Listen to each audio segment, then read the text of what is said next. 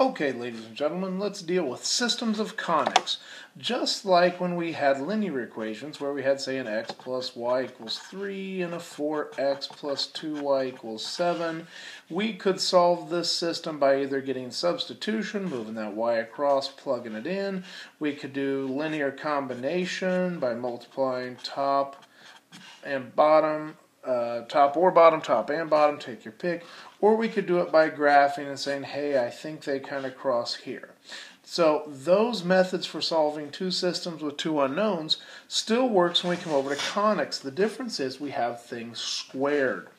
Now, in our case, we have an ellipse with square, square, plus in the middle, two different bases, so an ellipse. We also have a parabola.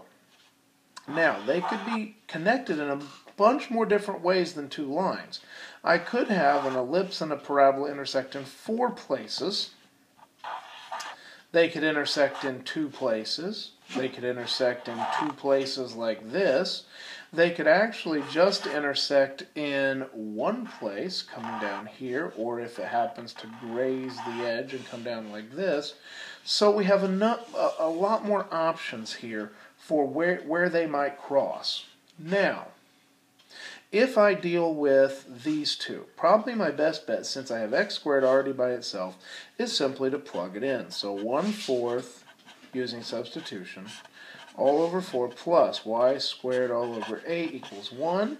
I come up with y minus 2 over 16 plus y squared over 8 equals 1. Now, at this point I can multiply everything on both sides by 16. Here I'm going to come up with y minus 2 plus 2y squared equals 16. 2y squared plus y, and move the 16 over, minus 18 equals 0. Now, if there's a good way to simplify this, then by all means. Otherwise, you might have to use the quadratic formula. Now, in this case, let's see here, 2y and y, and 3 and 6, and plus and minus, nope, that won't work. If we go 2 and 9, that won't work. Nope, we're going to have to go to the quadratic formula.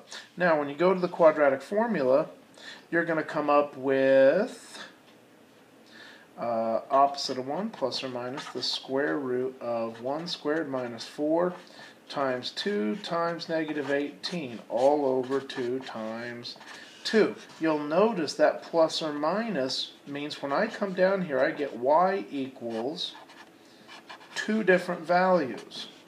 What I have to do is I then have to take those 2 different y values, plug them back in, and because I have an x squared and a y squared, we're going to more than likely come up with 4 different values with 2 y's and 2 x's and the way they go. So at minimum 2 values, if not 4. So you can go through and take a look solving those systems using quadratic formula, resubstituting. Now, additionally, you could have a problem something like this, where you have x times y equals 2. Now, x times y equals 2 is actually a hyperbola, but it's a hyperbola that is rotated 45 degrees. Okay, rotated 45 degrees. Now it could be rotated this way or the other way depending on sign, but this is a conic. It's from that section where we had the intro video, but you did not have to do any problems. In this case, again, your easiest bet would be to maybe use a substitution here and say y equals 2 over x. And so if y equals 2 over x, then I can say x squared minus 2 over x, the quantity squared, equals 3. And if I multiply this out, I'm going to come up with x squared minus 4 over x squared equals 3. Multiply everything by x squared. I get x to the 4th minus 4 equals 3x squared. Move everything to one side.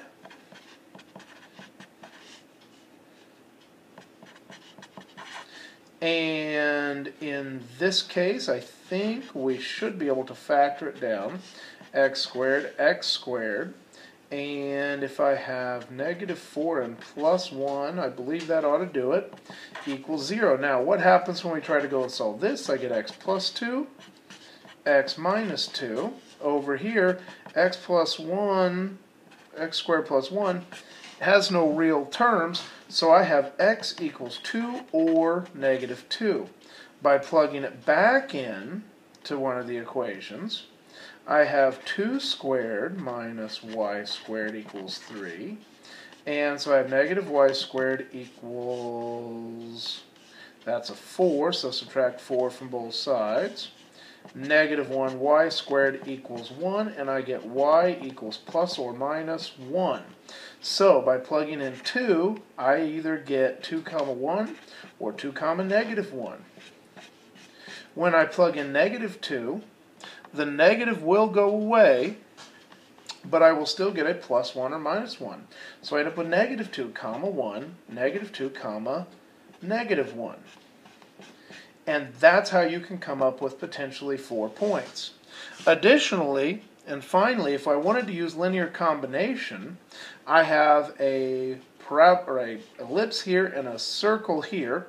So let's take a look and see if we can solve these. My best bet would simply be to multiply this entire bottom by negative 1, giving me 4x squared plus y squared equals 8, all over negative x squared minus y squared plus 4.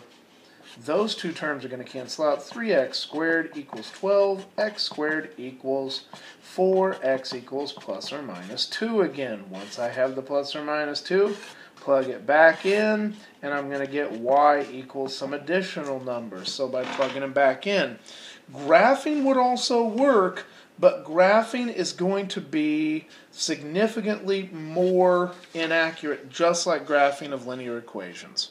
So you have some problems to do.